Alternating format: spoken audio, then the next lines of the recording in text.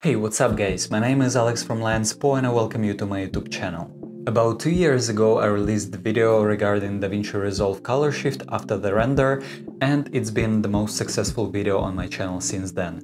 It helped a ton of people and it has a lot of good feedback overall. But there are still some comments suggesting different solutions and recommendations, explaining me why I'm wrong using Rec709 and why I should avoid it.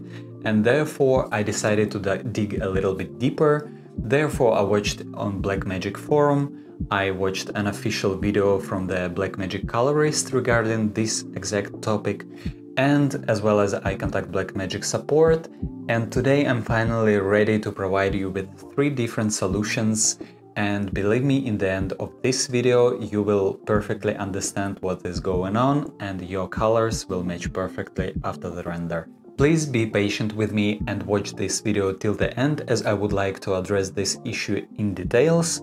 But of course, if you're in a hurry, I will leave timestamps down below. First of all, I would like to say that I'm not a professional colorist, therefore I highly recommend you checking 2 amazing YouTubers, which is Colin Kelly and Darren Mosting. They explain color management in details and they provide you with a ton of useful information overall. I will link their channels down below as well. But in simple words, color management is a tool that we use to achieve color accuracy across different devices.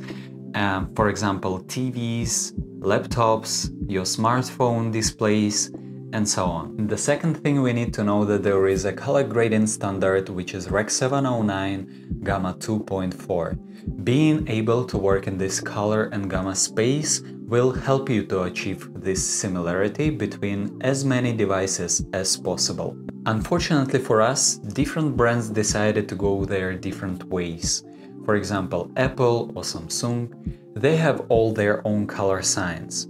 Therefore, we will never be able to achieve a 100% same look between those devices unless they work together, which I'm not seeing in the near future. And as well as you can see, even those great YouTubers, which you can see right here, pay attention to their skin tones. They are not the same when I'm looking at my Apple display or Samsung TV. But a good thing is that today I'm gonna provide you with 3 different solutions which you can try for yourself and see which one works the best.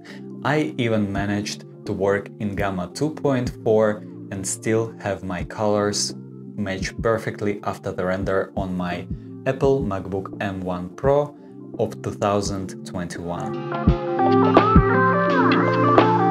To use Rec709A correctly, first thing you would need to do to go to Davinci Resolve Preferences, then go to General and make sure that you tick Use Make Display Color Profiles for Viewers and click on Save. After Davinci Resolve prompts you to restart the program, please do so.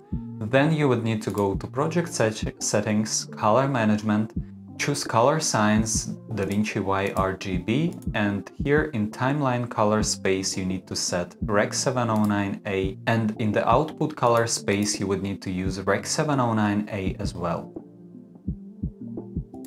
Click on Save, and as you can see, our gamma has shifted. On the good side, your colors will match perfectly now. It is also recommended by professional colorists from Blackmagic Design as the way of addressing this issue, as well as here you can see an official reply from Blackmagic Design support that if we still experience any color shift, then we can use Rec709A as the way of solving the problem. Using this method, your colors will match perfectly now when it comes to using Apple-based programs and devices such as MacBooks, iPhones, and QuickTime Player, for example. On the other hand, there are some programs such as VLC, Mozilla Firefox, and whenever you upload into Vimeo, these programs and web pages can bypass Rec709A color space, therefore leaving your image over-saturated and over-contrasty.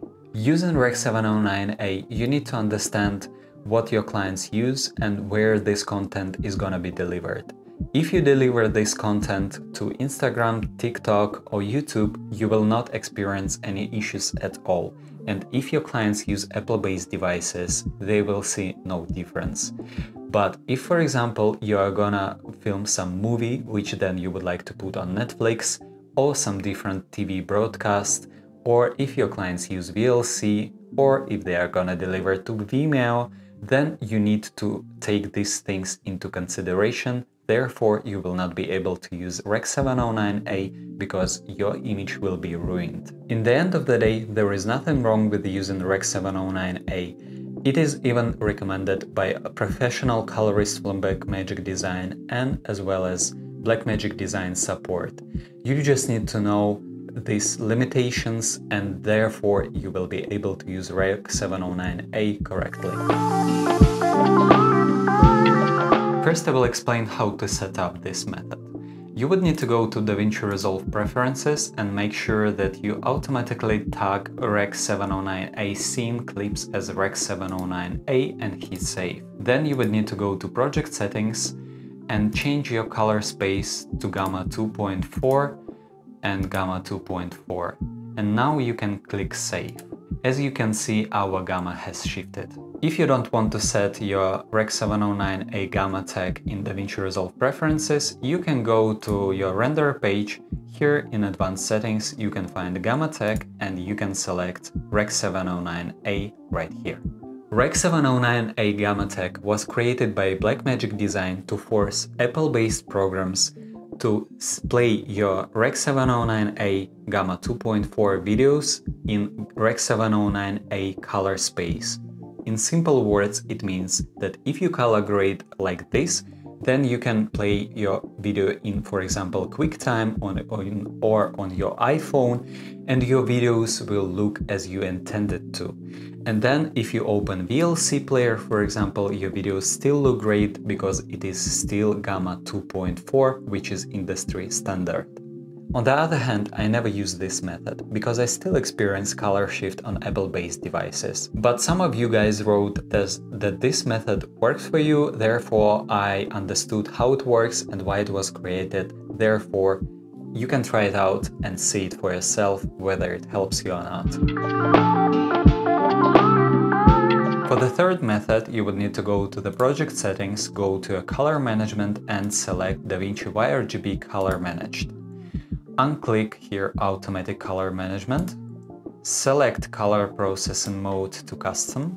In the input color space, you need to select the camera settings that you were using. For example, I was shooting with Canon C70, therefore I need to select Canon Cinema Gamut, Canon Log 2. In the timeline color space, you need to select Rec709 Gamma 2.4 and the output color space we leave at Rec709 Gamma 2.4 and we hit save. As you can see, our Gamma has shifted once more. Using this method, I still leave Davinci Resolve Preferences for automatically tagging Rec709A scene clips as Rec709A. By using the third method, I not only was able to have my colors match perfectly as I intended to, but I'm also covered across as many devices as possible. This is the best way to color grade using MacBook displays in my own experience. The only problem I got is with the third-party plugins such as Motion VFX, because whenever I'm using Motion VFX plugins with this color space, my colors are shifted. But you can easily correct it using the wheels colors of the plugin itself. I hope that now you understand the problem and the solution much better right now, guys.